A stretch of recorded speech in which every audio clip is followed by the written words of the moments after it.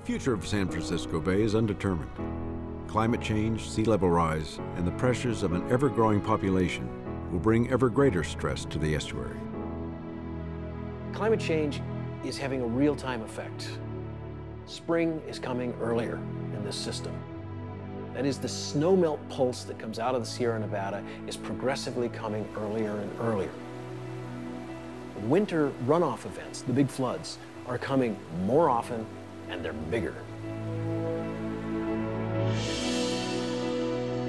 100 years from now, San Francisco Bay will remain. The question is, what will it be? Despite decades of progress, San Francisco Bay remains a fragile ecosystem, still vulnerable to sudden, unpredictable events. From the air, the impact of Wednesday's tanker crash and subsequent oil spill in San Francisco Bay is easy to see.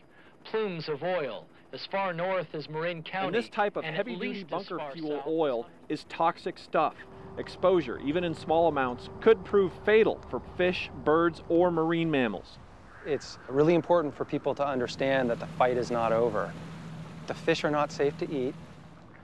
After storms, it's not safe to swim in the bay. And our drinking water supplies are threatened by pollution and overexploitation. We don't have a lot of time. The next 10 years are likely to be the most important in the next 1,000 years in terms of the actions we take or the actions we don't take.